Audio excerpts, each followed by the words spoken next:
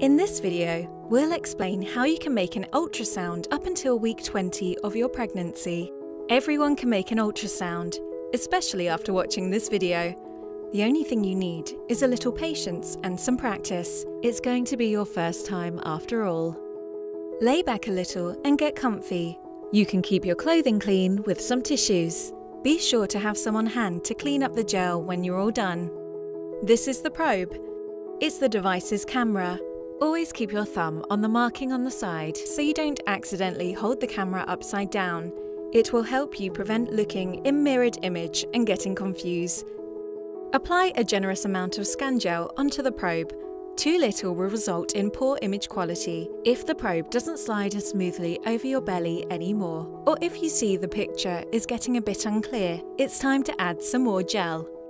At this stage, your uterus and baby are still very tiny and low in your belly. The shorter you've been pregnant for, the lower you should start. In early stages of pregnancy, your baby can still move around freely, so chances are you can find your little one a bit more to either side of your belly. Move the probe in oval motions across your belly until you find your baby. When moving the probe, go slow. This will help you get the best picture. Your baby can lay horizontally or vertically, so sometimes you'll get a better view if you turn or tilt the probe.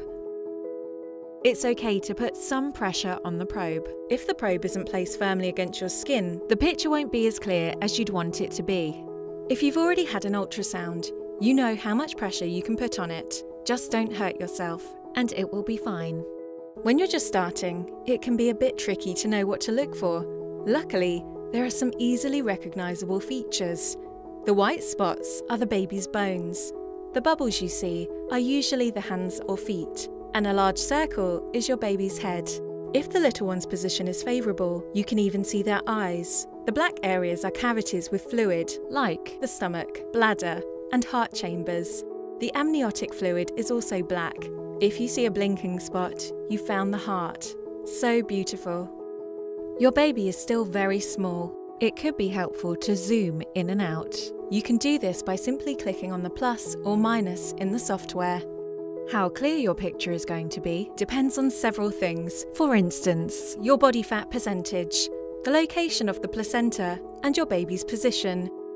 Your little one could be camera shy and hide. Just when you're about to make an ultrasound, you can try to cough or shake your belly a little to wake up your little one. If the baby really refuses to cooperate, try again later.